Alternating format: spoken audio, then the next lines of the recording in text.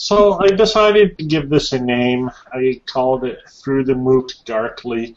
Why did I call it that? Just because that's the phrase that entered my mind when I asked myself, what should I call this? I looked up the Bergman film, and I looked up the source of the phrase and all of that, and that kind of gave me a theme to structure everything else around. So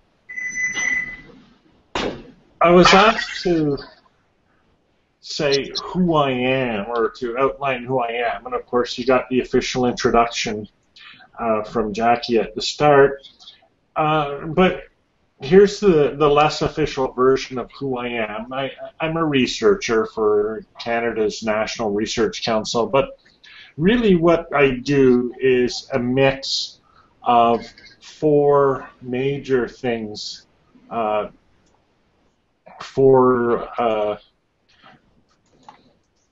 oh, come on. You try to just switch it back to the camera, and it doesn't just switch back to the camera. You have to mess with it a bit, and then it switches back to the camera. Okay, so I'm a mix of four things, and as you saw on the slide there that I couldn't get rid of, a mix of the philosopher, the journalist, the technologist, and the educator. My philosophy background is my formal academic background, and what that means is when I come to research in education and educational technology, I'm coming from a perspective as a philosophical researcher. My readings are different probably from what you read. Educators grew up in Bloom and Dewey and Vygotsky and the rest of them. I read, Hume and Eyre and Bertrand Russell and Wittgenstein, and I've looked at questions of knowledge and learning from the perspective of ontology, epistemology, metaphysics, philosophy of mind. So I'm coming at it from a different perspective. The journalist in me began somewhere before grade 5. I created a little newspaper on a mimeograph machine in our school called the Eagle Report. When I was at university, I was editor of the student newspaper for a couple of terms, and today even I have my newsletter, OL Daily. The technologist you've seen to some degree in my writing and thinking about technology topics, but I also program computers. My website, which is downs.ca, runs on software that I created myself. And I've been doing this for many years. I actually worked with Texas Instruments for a little while, and technology has always been a theme in the work that I've done. And then, of course, the educator. I have experience in the classroom. I have the harsh experience as a graduate assistant teaching his first class to 88 eager first-year students. And that was my introduction to teaching. No preparation, no nothing. They just threw me in front of that classroom and said, teach them logic. And so I did. But, I spent 7 years as a tutor with Athabasca University, and I've worked in a number of educational institutions through the years. And so I have a pretty good practical background. And, of course, recently, with people like George Siemens and others, I've been teaching online. So that's who I am. That's kind of where I'm coming from. And, I'm thinking about that, and I'm thinking about, this set of things that I've learned, these four domains, these four disciplines, and maybe a few others beside. They don't characterize what I know particularly. It's not a whole list, a whole stack of content in my brain. They really do represent what I've come to be over time, the kind of person I've become, the thing, if you will, that I've become. And so that's what sort of sets off this talk today. And I'm thinking about it, and again, first thing that sprung into my mind when I thought, what should my title be? It was Through a MOOC Darkly. I have no idea why. I honestly don't know. Everything came from that title, which came from nothing. So I looked it up, and as I looked it up, it occurred to me that learning itself has a lot in common with growing up. And it's funny, when we think of the transition from childhood to adulthood, it has a lot to do with what we learn. And adults, we know how to drive. As children, we don't. Adults, we can handle our alcohol. As children, we can't. But it's and you've all gone through this experience. You remember your childhood, and you remember becoming an adult, and it wasn't accumulating more and more stuff in your mind. It was becoming a different person, literally a different person. Yeah, I am the same guy I was when I was a kid, with all those strange dreams and ideas and thoughts and prospects and that. But I'm also a very different person than I was as well. And it's this difference that is the outcome, or the consequence of learning. So we think about that, and now I move to the first question, and the first question was the question of the future of higher education. Oh, dang, I forgot one of my effects. Okay, well, I'm going to give you the effect quickly because I planned it. There's way too much to remember when I'm trying to do this. Okay, here's the... Oh, dang, I keep hitting the wrong button. All right, so now we can see. This is me saying who I am. That's another Stephen Downs who isn't me. Pretty neat effect, eh? Okay, and then... Now this is the Through the Glass Darkly Childhood is Like Learning effect. And the idea here, again, is to show how moving from childhood to adulthood isn't just accumulating a whole bunch of new knowledge. It's becoming a different person. It's creating a new perspective, new point of view, etc. Okay, that's a pretty cool effect. All right, let's move to the next point then, which is to look at the future of higher education, which is the first of the questions, at long last, that I was asked to address. And in understanding the future of higher education, I think we need to understand, actually it says future of education and higher education, but in either case, we need to understand what they call the value proposition. This is one of those terms from business and economics, and I don't have much time for business and economics, but some of the concepts are useful, and this is one of them. The idea of a value proposition is what it is you're actually selling. For example, people might think that they're selling a certain product, but they're actually selling the experience that goes with the product.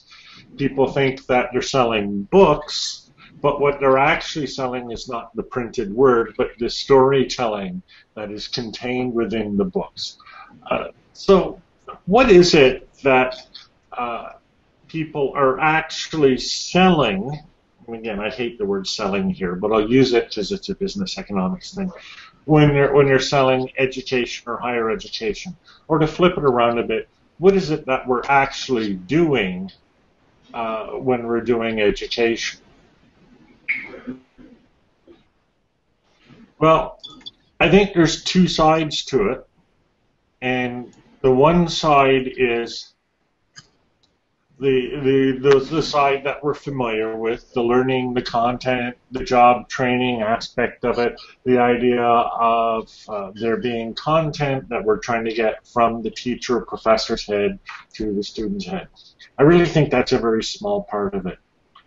The other side of it is socialization, network, and identity. And it's interesting with all of this discussion of MOOCs and online learning and that those colleges and universities who are most about that are the ones that have been on MOOCs and online content generally. Think, for example, about what you're buying when you buy an education from Yale, right? Yes, you're buying philosophy courses, perhaps, or architecture courses, or whatever. But really, what you're buying is this whole community at Yale. You're buying, the Alumni Association. You're buying the networking that you're doing with people. You're buying possible membership in the Yale Skull and Bones Society, with the possibility of becoming, a president or a leader of industry or some such thing. I remember reading F. Scott Fitzgerald, This Side of Paradise, and he talks about, going through his prep school, which was his only formal education, took a couple of years, and then going to university at Princeton. And, I was very jealous. You can get into Princeton after a couple of years of school, but that's the way it was back then. But more to the point, what happens when he goes to Princeton isn't the learning so much as he's setting up his network of connections, his social relations, and all of that for the rest of his life. And so this is that value proposition that I'm talking about. This idea of developing the socialization, developing the networking, developing the identity. Now, we think of education as these two things separate. Learning content and job training is one thing, and socialization, networking, identity is another. And as long as we keep them separate like this, then we can have one education system for the masses, which is the learning and content and all of that, and another education system for the future Skull and Bones members. But more and more, as I think about learning, and I think more and more as researchers in general think about learning, we come to understand that these two aspects of the value proposition are one and the same. That learning to be, say, a geographer, a car repair person, a police officer, a physicist, an engineer, isn't just learning the content, isn't just learning the principles, isn't just getting on-the-job training, but is actually a process where you become one of these things. You become a geographer. You become an engineer. Engineers really understand this. Engineering is a very academically rigorous process, but at the end of the engineering degree, they go through something called the Iron Ring ceremony. And the iron ring is traditionally fabricated out of the iron of a bridge that collapsed. And the idea is that you wear the iron ring to remember your responsibility as an engineer to society. But it's also this process of socialization, right? This process of identification. You are an engineer. You haven't simply learned to be an engineer. You are an engineer. Why is this important? I think the future of higher education lies in understanding this. And we're at one of those crossroads where we could say, oh yeah, learning is just about getting the content and the knowledge, and we'll go off in that direction and get it terribly, terribly wrong. Or we could understand that in learning, in education, we're about creating, or I was going to say we're about creating people, but it's not that kind of education. We're about helping people define who they want to be and then become that person. And I think that's a much more hands-on, a much more, I'm looking for the right word here, authentic isn't the right word, but much more humanistic model of learning. So that's the frame, that's the backdrop. So moving from that, now we move into the question that's on everybody's minds today. And That's the question of MOOCs. Now, we know kind of what a MOOC is, massive open online course. So it's open, it's online, it's massive or supposed to be massive, and it's a course. Now, the thing with MOOCs is it isn't simply about replacing one kind of a course with another kind of a course. And I think we need to understand this, although it has been presented that way recently. I'm sure you all read from Phil Hill and others about the San Jose State University deciding to get out of, or to put on pause, more accurately, its agreement with Udacity. And the reason for that, and as we go through Phil Hill's article, we read that the students who were taking the MOOC were not passing the class, or at least not at the same rate as the students who were taking the more traditional class. Now, I think about this, and what seems to me significant here, and Phil makes the point, you know, it's a very hastily done, last-minute, poorly planned kind of exercise, and we should not be surprised that it didn't succeed. But it's also one of these exercises where we just took this MOOC, pulled it out of the air, if you will, and said, oh, take this instead of that, and expected it to work. And that seems to me to be unrealistic. You know, let's come back to the whole question of the course model in general, and you know, think about the problems of the course model in general.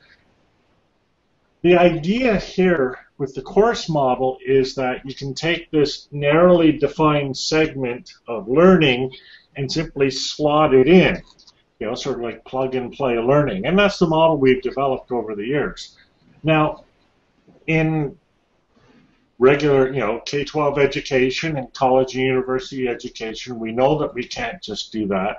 And we know that what we really need to do is give students a series of courses, which we call a program or a course of studies or some such thing, you know, leading to some ultimate objective or degree. In other words, courses don't generally just stand on their own, you know, unless you're taking something from human resources at a company, but normally they're part of a larger process. They're also spelt with an R. And we don't have that structure, background, or infrastructure yet for MOOCs.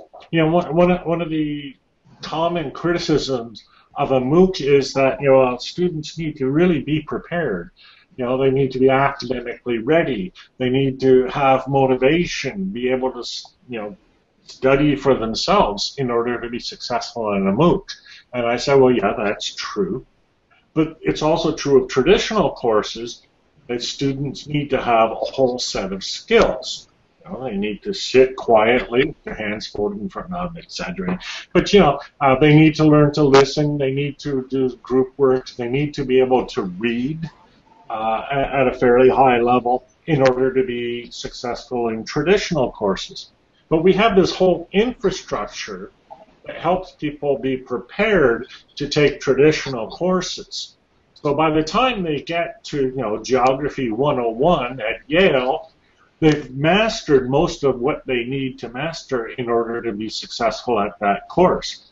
And they can actually focus not so much on the course, but on all the social goings-on around them, because that's what they're really interested in when they're at Yale. They're so good at taking courses by then, they can do that at 20% effort. The MOOCs take more effort, and they take more effort because people don't know how to study this way yet. They will. You know, people who've grown up using the internet will know how to study this way. But right now, what we have is what I would call the MOOC out of water phenomenon. And I tried to find a video of fish flopping on the ground, but I don't have one. But the MOOC out of water phenomenon, this is fish flopping on the ground. You know, you just imagine these students who've been plucked out of a traditional system and tossed into a MOOC. And it's like somebody who can't read being tossed into a reading course. Well, they're not going to be successful because we don't have the background right. We don't have the environment right. So what is that environment? And that leads to the next one of the questions that I was asked to talk about. And that question just concerns open ed generally. I was asked for an open education overview. Well, you know, there's no single model for open education, and so you can't really give the open ed overview. There's instead different ways of looking at openness, different concepts of openness. Traditional openness, open education is what we saw at the Open University, for example, where it still costs you money and you still have to go there, but there are no admission standards. So that's the very traditional sort of open education. On the other hand, we have the concept of what I would call free learning, which is open learning with no costs, and in a sense, open learning with no limits. Free learning to me refers not simply to the price, but also to the idea that the learning is created by and managed by the people who are doing the learning. And we also have open access, and I think this is a fundamental kind of openness where we're accessing not just the content, but the community itself. And this goes back to our value proposition, right?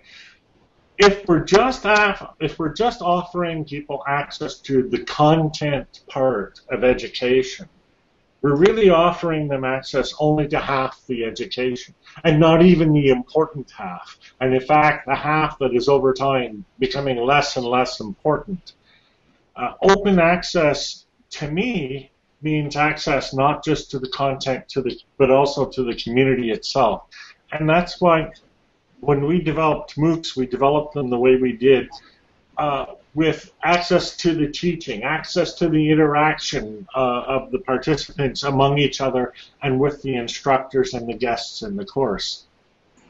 There are other forms of open access, and I've talked about them. I won't linger on them here, but I do want to mention them so that we don't forget them. And those are open access in terms of open assessment, and open access in terms of credentials, for example, badges.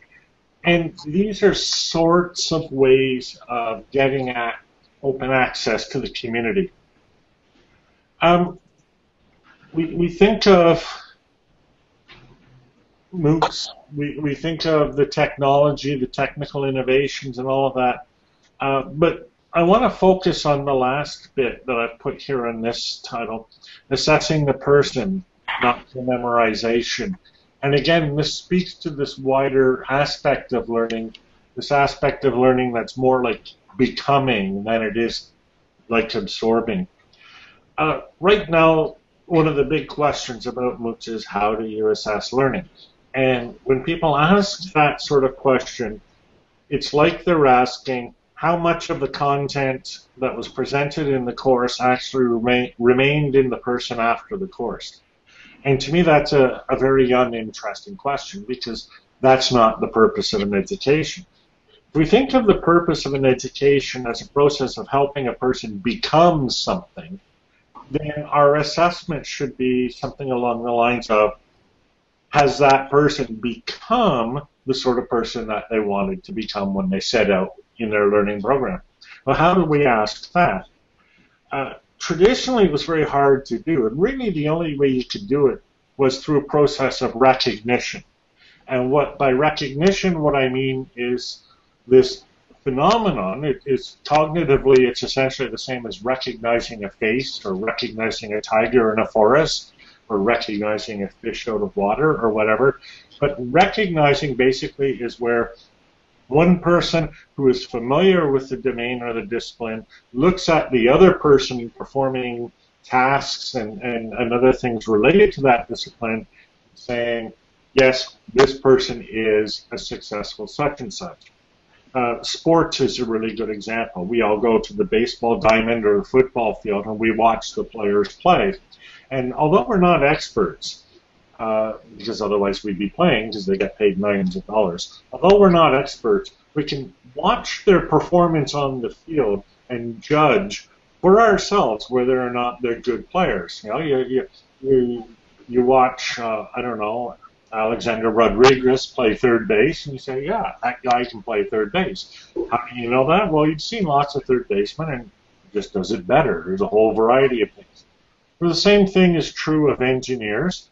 You know, you can tell that somebody is a good engineer or a bad engineer well before the bridge collapses. And the way you do that is you look at all of the things that a person does in the course of their working as an engineer. Right? The documents they do, the reports that they write, the conversations they have with other engineers. And you can tell, especially experienced engineers can tell if a person is a good engineer through a multitude of simple little things. Like, do they use the words correctly? Do they think the right sorts of things are important? Do they view the world in a certain way? Do they have all of these little points of professionalism? You know, and it's all of these things that you learn at Yale or that you learn at finishing school or prep school before you get entered into the club. And all of these things are actually the criteria for membership in the club. Now, the tests touch none of that. The tests take certain abstractions and they say, this is being an engineer. We'll test them on this, and if they get this, they probably got the rest. Kind of a crapshoot. In the future, as more and more people work in a MOOC-like environment, and by MOOC-like, I mean my kind of MOOC, not Udacity's kind of MOOC. A MOOC-like environment where you do your work in a public way, and you share that work with a community of people. And it might be organized around a series of events. We call these events courses, but really what they are is shared academic or professional practice that happens over a defined period of time. And as more and more people do that, you can see a greater and greater percentage of their public performance. And we can use software and other analytic tools to actually perform the task of recognizing performance in the same way we can program to recognize the tiger in the woods or the face of a person that security services are looking for. So I think the really interesting technology that's going to be coming up isn't the MOOC itself. It isn't personal learning networks. It certainly isn't learning analytics properly so called, but it's this kind of total understanding of what learning is. I think we're still pretty far away from that. Just a few thoughts now to finish off. And this was the section where they asked me for my favorite topic of the day. And my favorite topic of the day concerns the purpose of education. Because more and more we're being asked to justify learning from the perspective of employment, jobs, and all the rest of it.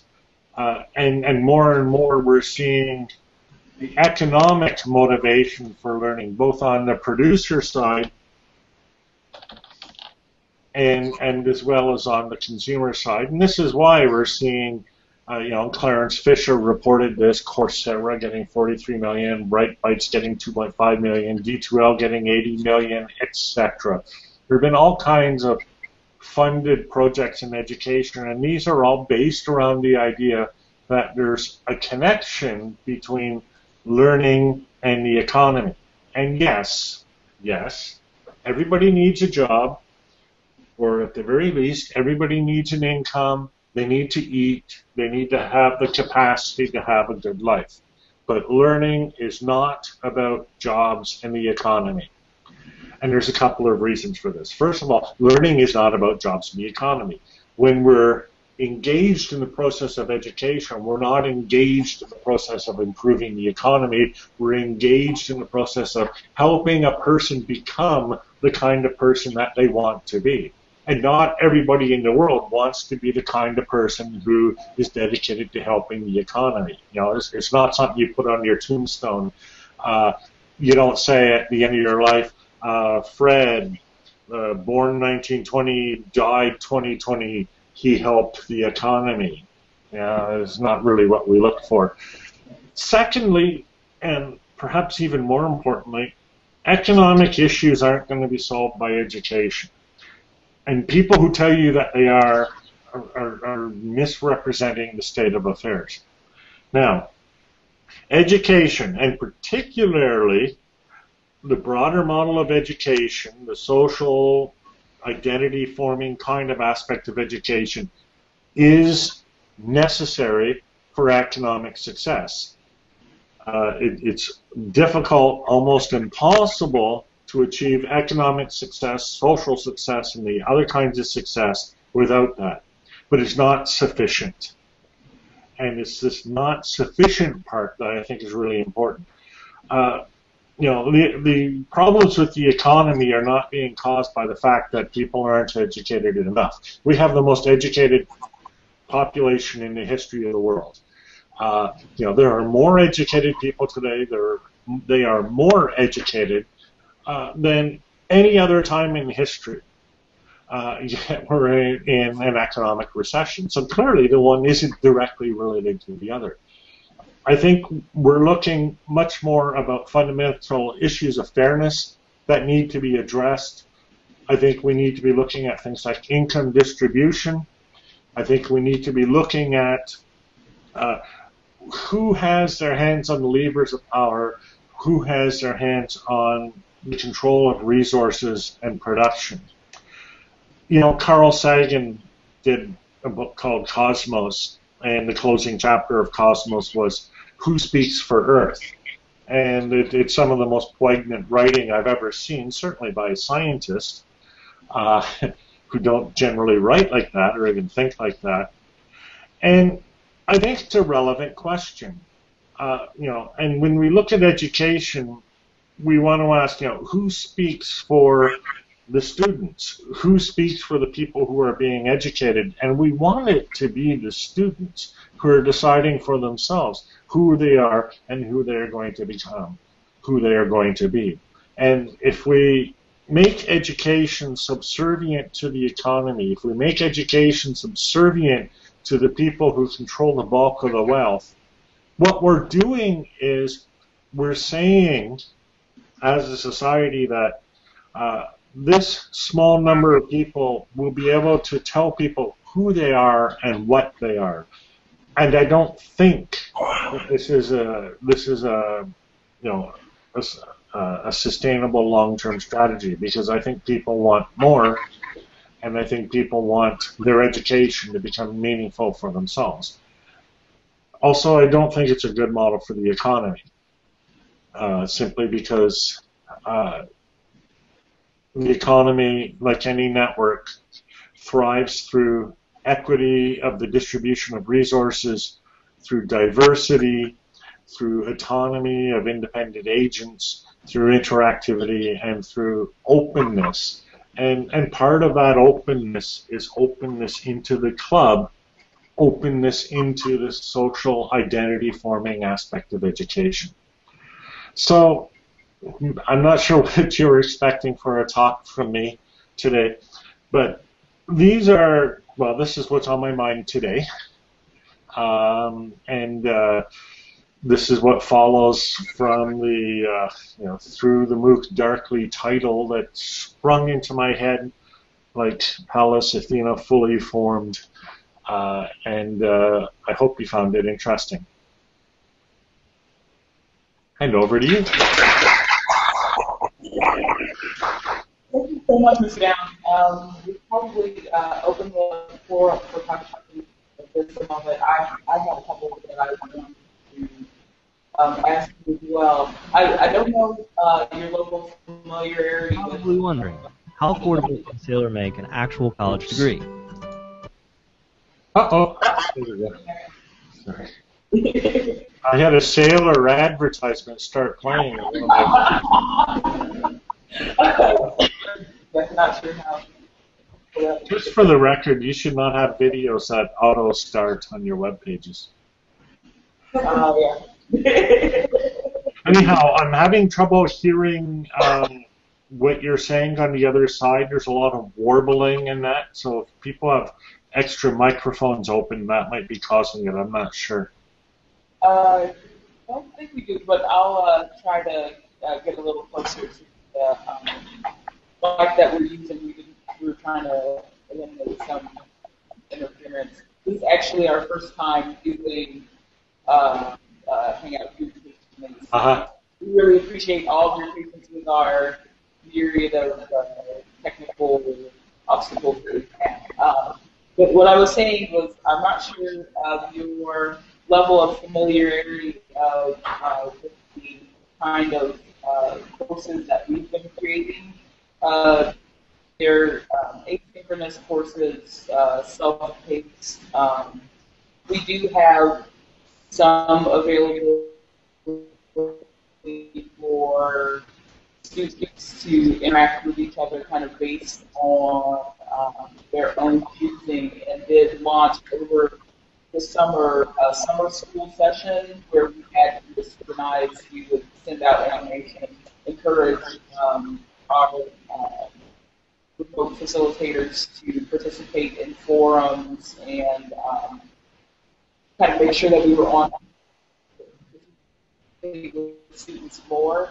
But where do you see an organization like ours that doesn't we don't necessarily run a MOOC type of model, or individualized learners you want to learn as you need to type of model? Where do you see that in your what organizations can do that help provide some of that equity and learning that you were saying? That question makes sense, but I got a lot of comments. Okay, I think I get a sense of the question. It's again very difficult to make out the sound. Well, I sure hope I'm sure the recording will come out better. But I mean, this is a question that's being faced by most of distance education, especially recently, because most of distance education has historically been composed of course packages and self-paced courses. You know, these were the sorts of things I worked with when I worked with Athabasca University, and they'd send out these books, booklets, workbooks, and videos, and one course even sent out a human brain, plastic model of a human brain, which is a good thing, now that I think about it. And Athabasca at the time really emphasized to its staff the need to contact and connect with the students taking the course. And one of the things that we did is, in the first week that they took the course, they signed up. There's a certain start date. We would call them and tell them that we were there, help them with any starting problems, and that one act would double our completion rate, because there's this huge difference between taking a course by yourself and taking a course in the context of some social environment, even a nebulous kind of distant social environment. Terry Anderson calls it presence, right? And he speaks about cognitive presence and social presence, and the idea here is that having presence increases the effectiveness of the course. So for an organization like Saylor, and you're certainly not alone in this, I would be looking at trying to add that element of presence to the learning materials, to the self-paced courses. And you're not going to be offering MOOCs properly so-called, because certainly not MOOCs along the model of Coursera or Udacity for a variety of reasons. and mostly because it's simply not practical to do that. But you do have learning resources that can be situated within the social environment, the social learning environment. And, at one end, that means something as simple as, attaching social networking, communications functionality to your online courses. So even if a person starts a course, they're self-paced, they start whenever they want, there's a Twitter hashtag. So as soon as they start, they can check the Twitter hashtag and communicate with other people talking in the course. More long-term and more immersively, if you will, the courses become more and more of these immersive exercises into wider communities. And that's the sort of MOOC that George Siemens and I created, where we weren't so concerned about building this course and offering it online as we were about opening up this process to the community to take part in. And I think you'll find over time, as you enable more and more community, and I'm trying to find different words rather than repeat the same word over and over again, but more community, more socialization, more communication, more interaction. As you enable more of that in the courses, you'll find, I think, and I hope, that these courses become less and less something that you create and more something that the participants create, until the courses will begin to morph over time. And from your perspective, you'll need to create room for that to happen. You'll need to create room for the course to become something new, room for new materials to be added, flexibility and space for people to take what you've created and, as I like to say, fold, spindle, and mutilate it, turn it into something of their own. Eventually the idea here is the stuff that you've created becomes the material that participants in your course, they don't simply learn it, but they use it to communicate with each other and to create projects of their own. Does that make sense? Yes, definitely. Yeah. With that, might answer most of my questions. Does anyone else have any questions? And if you do, if you'd like to kind of come over and raise your I'll actually do some here. Any other questions?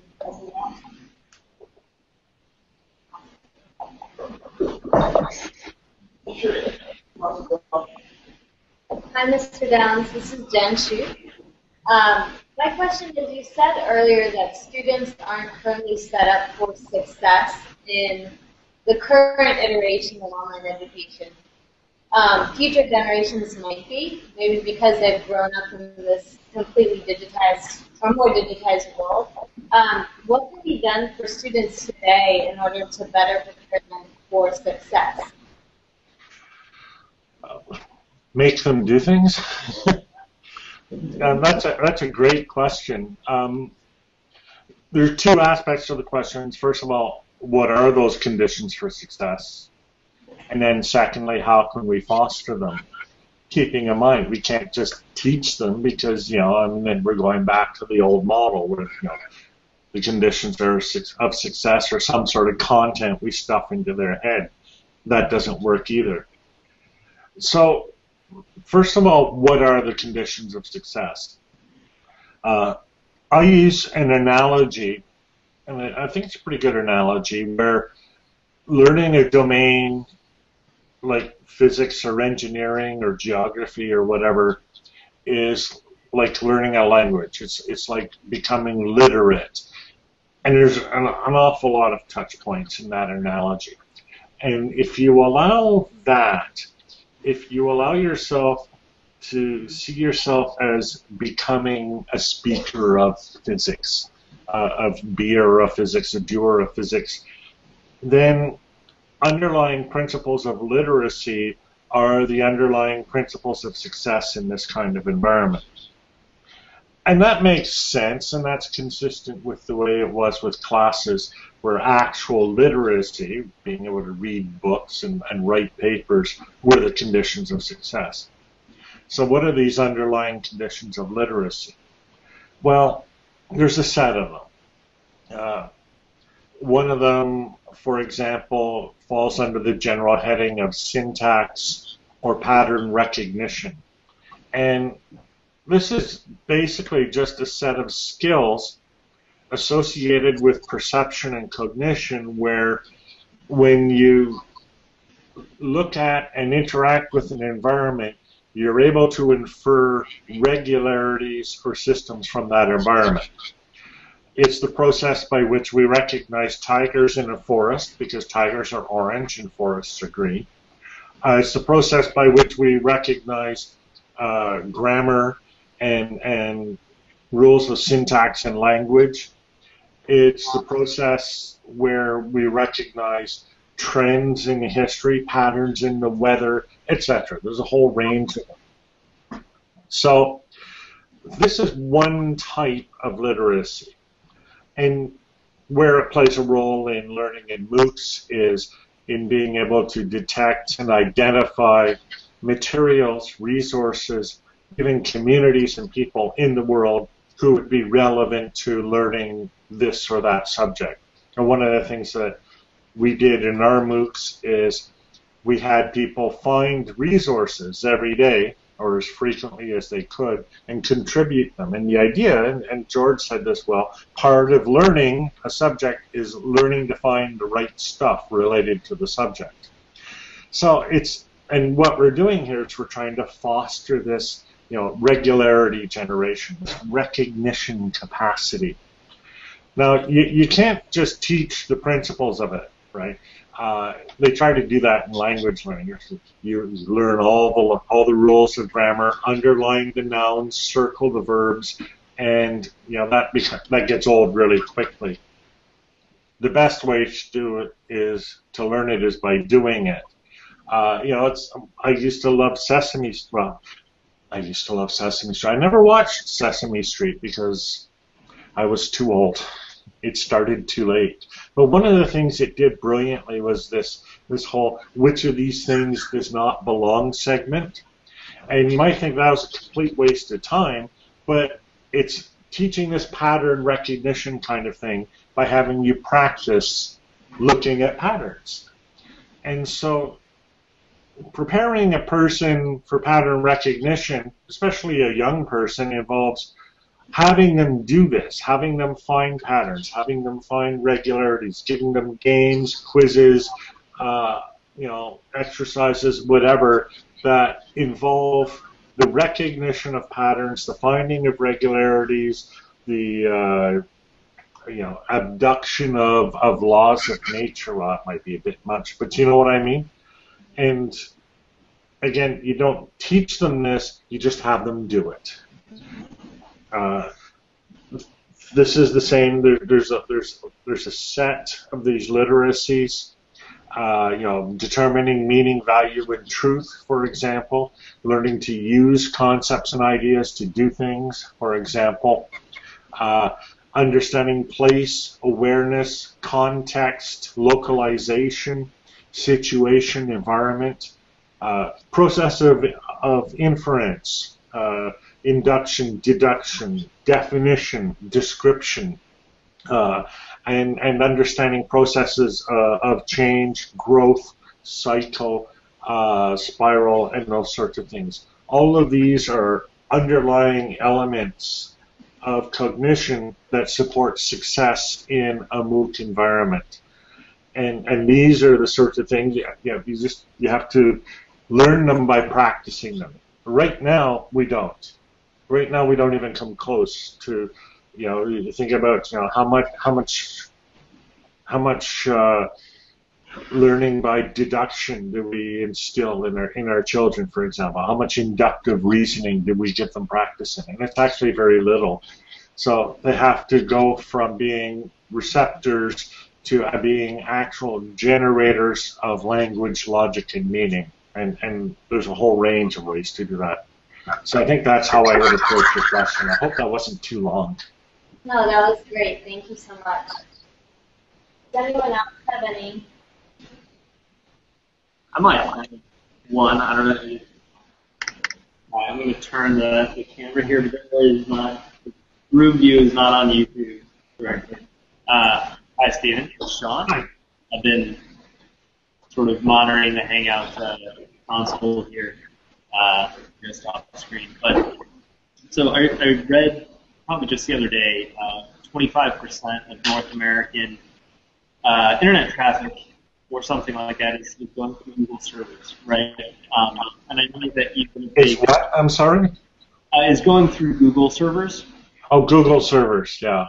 And I know you're big. You've been a big proponent of ownership of data, of RSS. You've built your own tools in order to make sure that it works the way you need it to work. And it's sometimes hard to imagine, or we easily forget that there was a time before the internet. There was a time before the web enabled all this this networking and connection. So I guess my main question here is what's your hope or what's your vision, especially on your most optimistic days, for how people are going to be connecting 10 years from now, say? Where are we going? Well, we'll still use the internet, mostly because it's really hard to change a Volkswagen into a truck while you're still driving it. There's no practical alternative. But, the internet itself is constantly morphing and changing, and mostly in the direction of increased bandwidth and increased access. It's interesting, the figure you quoted, 25% of all traffic goes through Google, and I'm thinking like 24% of that is probably cat videos on YouTube. And that's and one of the things that really gives me hope for the internet is that I can't imagine people letting go of that. I can't imagine us giving up on Catterday.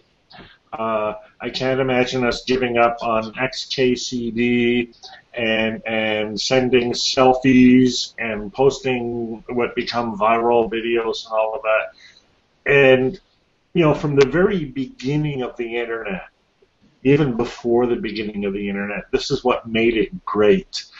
And there's a whole history of stories. Larry Lipman, the I will answer anything person on Usenet, for example, and so on. So there's that human aspect of the internet that makes it great. We're right now having that human aspect collide with the commercial aspect, and that's where we see the Facebooks and the Twitters and all of that. And I'm sure they would very much like to make it their own private service. And I don't think we should let them. There is this, host your own internet movement, keep your own data.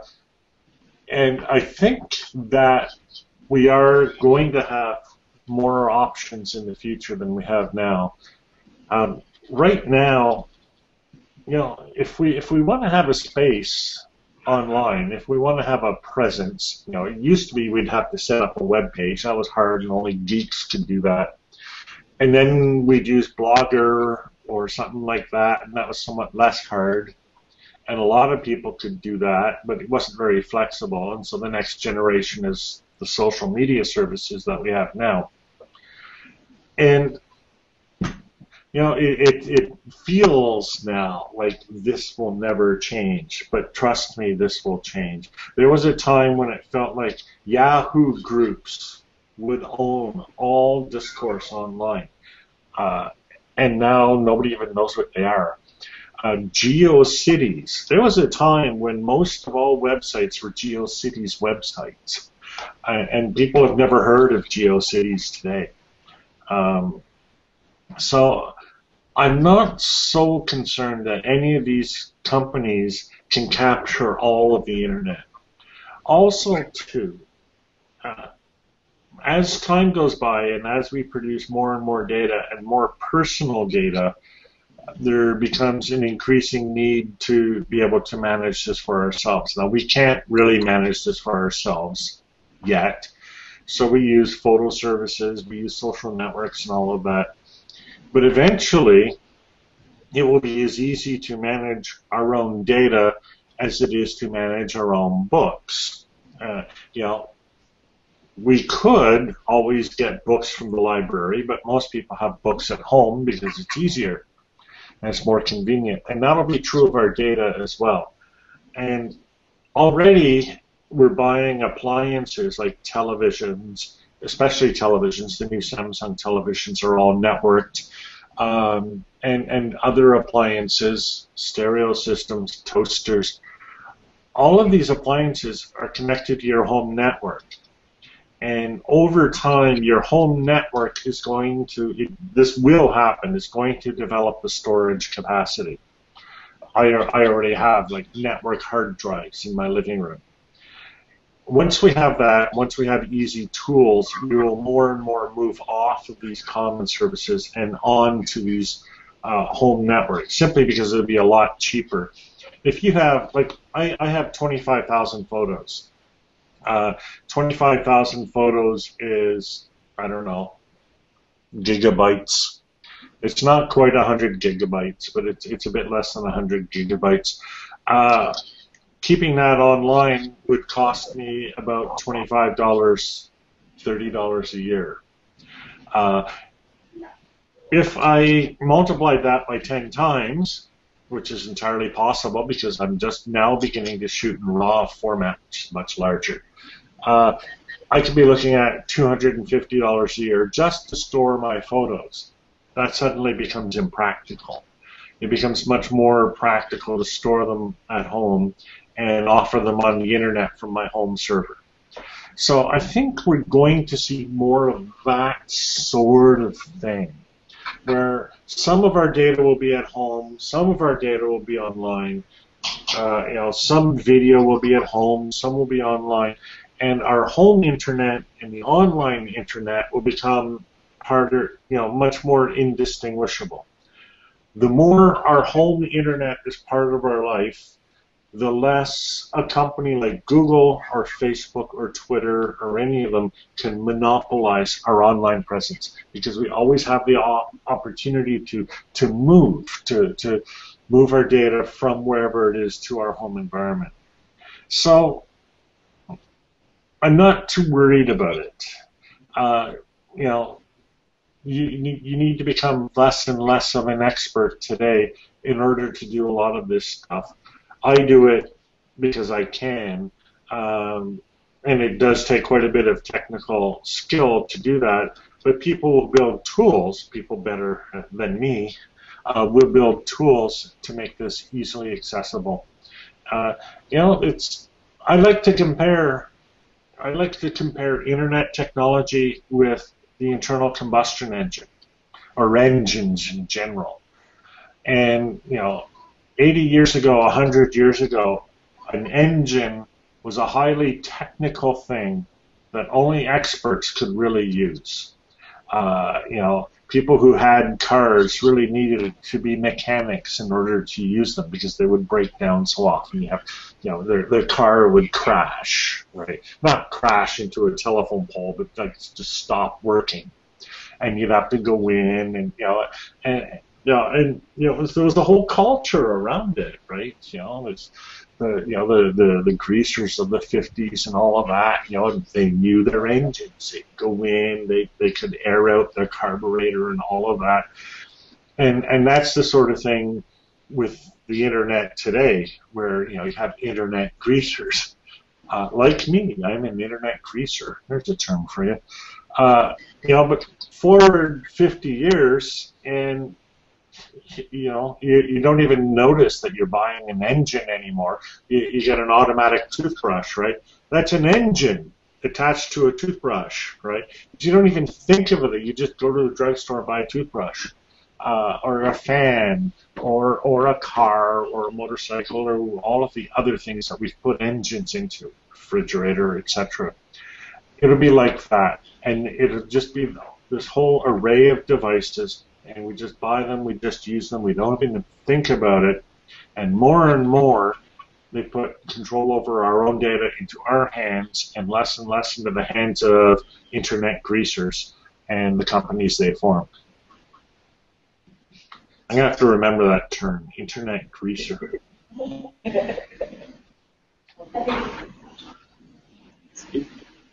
you so much.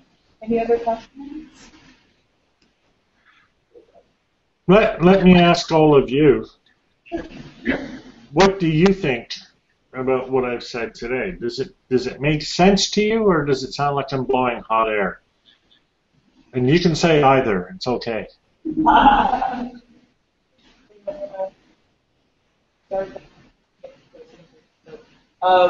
thought what you said was very interesting, and so very interesting way to look at education as a whole, especially when you think of it as a tool for socialization and as well as delivering content. So I think some of the areas for interest for us as an organization are going to be how well we're doing with helping transmit both the social aspect of learning as well as producing high quality content. I've, prior to working here, had some experience working in higher education, and I know that you briefly kind of touched on this as a consumer of education model. That was a very highly controversial phrase, especially for professors who are tenured or fighting for tenure, and then wonder why these bratty little students come in with them with every little question when they or proactive learning, and then kind of having that students feel like they're purchasing learning because they're purchasing access for jobs, and also as an economics student, that kind of discordance, which I'm sure a lot of most of us here are getting ready to or just graduated and starting to look at the jobs market. That they're the saying that education isn't about jobs, which I would agree with you on. But it's very hard to hear in the job market and saying, well, I did just pay all this money. Yeah. And going into that experience, was told this was the way to get a job, and now we're coming into an economy where you really may have to kind of kill what you eat as far as the freelance economy. Sorry, that's also a higher ed phrase, especially when you work around professor. Their budget, their income is based on the research that we're here in the U.S. So being able to have access to not only knowledge but some creativity and resourcefulness is also going to be important. I guess as a follow-on question to what you said, I would ask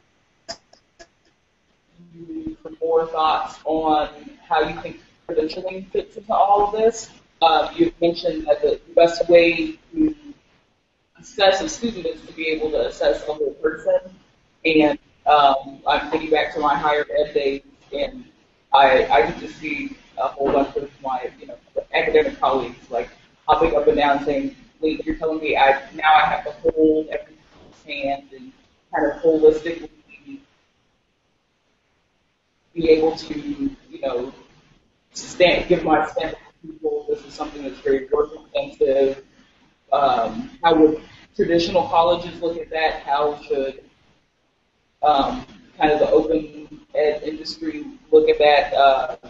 How would you do that? How would you implement some sort of recognition that would make sense and be standardized enough um, even though education isn't about jobs, for them to be able to say, well, I was assessed in a useful way. This is my stamp of knowledge that makes me a capable person and makes me a capable, I guess, vehicle for knowledge and resources, etc. Well, let's look at the end point first, because that's if we know or if we have a sense of where it's going, keeping in mind we can't just predict and everything will come out magically like that. But let's imagine, okay, and we'll put ourselves into this employer-job context. So I'm an employer. I have a company here in Canada, say, and I have a job opening. I post the job opening, which might mean something as simple as I tweeted it, but probably not. But even before I post it, knowledge of my job opening will filter out through the community. At any rate, I'm going to get expressions of interest from various people, and I might want to do a little head hunting anyways myself. So how am I going to manage this? I will have an application. It might be something similar to a Facebook app, only it's in the future, so it won't be Facebook and it won't be called an app, but we'll just localize it for now. And what this app would do is it would look at the qualifications of people who are already in my company. So it looks at my company's profile, all of my employees' profiles, especially the person in the position I'm trying to fill. And if it's a new position, it'll look at other people in my company, and it may look at other people in other companies and look at those positions. And that kind of creates, if you will, a competency profile. Again, very bad, very cumbersome terminology for something that's really actually, very detailed, very fine-grained. But there's this thing that's a competency profile. It'll then take that and look at people on the internet, look at the work that they've done, that they've made available. Now, it's not going to be everything because people have privacy considerations. They'll only put the work out, the communications out into public that they want to be publicly available. So they put their best foot forward, and we all understand that. Just like on somebody's Facebook page, they don't put everything on their Facebook page, or at least they shouldn't. Sometimes they do, but we understand that too. And that's all okay. It's all part of a rich tapestry, as my wife says, right? And so this program looks at this, and what it does basically is it compares the competency profile with each person out there, and it does this matching kind of exercise. And it'll never fit 100%, never. But it'll be sort of partial mapping, and these kind of network-based, connectionist-based programs are really good at what they call partial pattern matching.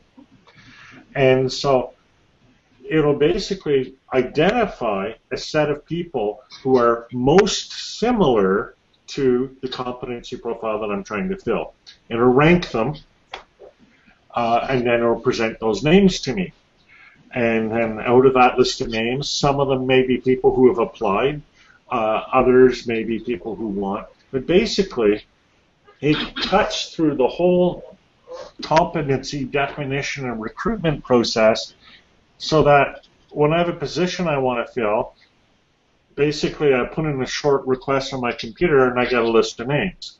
It's almost like, I want to watch a movie on Netflix, and so I open up Netflix and it has a set of suggestions for me based on what's new, what I've seen before, what it goes with my taste profile, and I look at those top things, and and they're different every day because every day is different.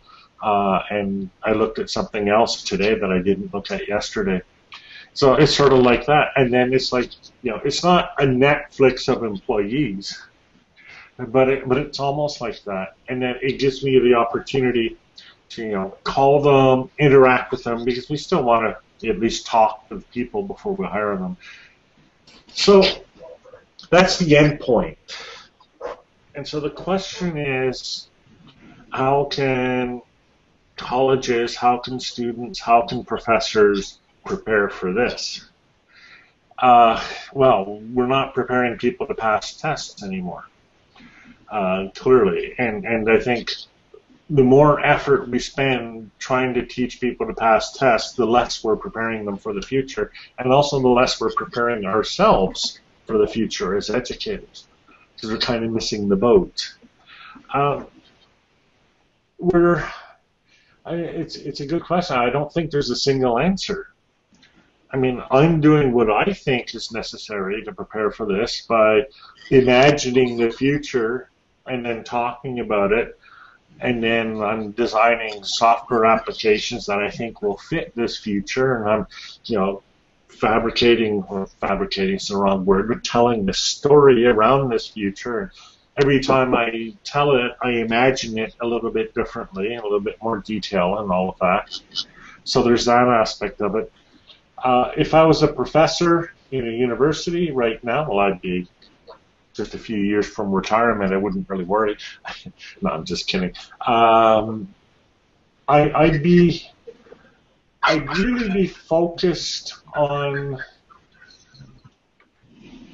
Well, I wouldn't.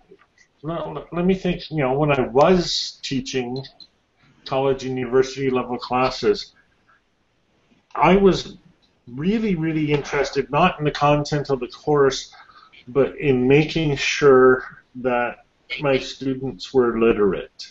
And I mean literate in this wider sense, able to communicate, able to comprehend what they read. I would teach logic and critical thinking. I'd skip most of logic and critical thinking. If they could read a newspaper editorial and identify what was said, what the argument was, and what the reasons were, I considered that a success. And it didn't matter to me whether they could identify and name all of the logical fallacies.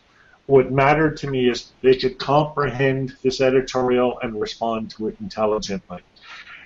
And I think this kind of basic literacy is at the core of every discipline. I think geography has nothing to do with language, but there is a literacy of geography. It's the same kind of literacy. And geographers study the land, and they study the people and the culture and the buildings and the artifacts. But they do the same kind of thing. They read these things they study. And what's not important is that they name all the countries and all the capitals and all the languages of the world, but that they're able to look at a city or a community and be able to say, this is whatever it is what this community is saying to me as a whole. This is what this community stands for. This is what this community means. That's at the core of geography. And I'd be more focused on that. And as an educator, I'm more focused on this core of education. Education is, well, it's about reading people, and it's about teaching people to read all of these different languages. It means that as an educator, I need to become as literate as I possibly can. If I'm literate, I'll survive any of these changes. It's not going to be a big deal. If the university goes broke and I have to make my own way in the world, if I really understand the core of how to help people learn, I'll always find employment. And I think that's always going to be true. And even deeper, I think, people who have this core, and I don't just mean basic literacy, basic memory, etc., but this deeper understanding of how to get at what the message is, how to get at what the reasoning is. These are people who can, if there are no jobs available, can create and make jobs for themselves because they have the creative capacity to look at the environment around them, find out what recognize. It's a process of recognition. Recognize what the opportunities are, have the tools to address those opportunities, and make a living for themselves. And this, especially as we move toward an economy where we have less and less equity, more and more money in the hands of the very wealthy, the traditional economy becomes less and less functional, and people have to learn to function outside it. And these are the skills that you need. So I think, if I had to answer that, well, I just did, answer that question, I think, getting at the core, getting at these basic literacies in each of these disciplines would be where I'd want to focus. I don't know if that was a coherent answer, but that was the best I could do. Well, Mr. Downs, I really appreciate your time. I really appreciated that answer. If there aren't any more comments, we really appreciate your time. It was definitely an honor. And I think, again, we won't take up any more of it. But really wanted to, if everybody really wants to thank you for spending time with us today.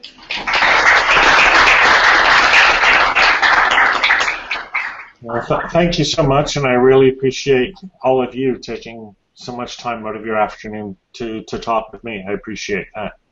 That's a wonderful treat. Definitely. Thank you. Bye-bye. Bye-bye.